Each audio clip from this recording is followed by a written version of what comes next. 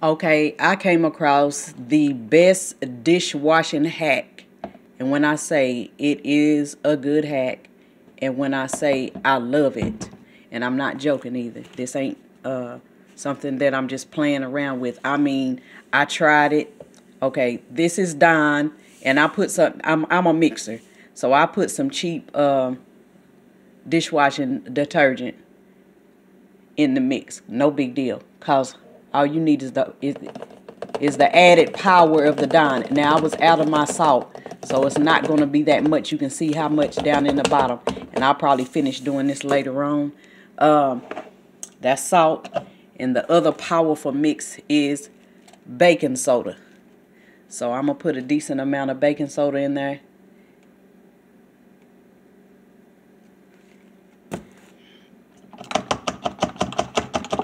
And when I say it's wonderful,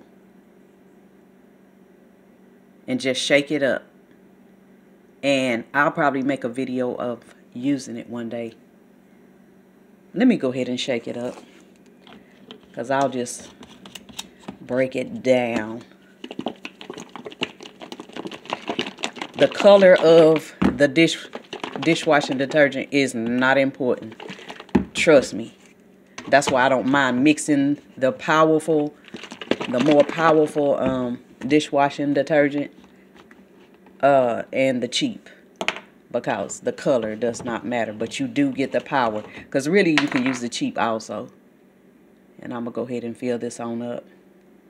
But when I say this stuff is powerful, I thought it was gonna be something that it wasn't gonna be that big of a deal, not worth doing. But when I say it is powerful, in the washing the dishes, washing pans, I mean, grime, dirt and grime, grease, really grease that you want to get off your pans, whatever, it really kicks in.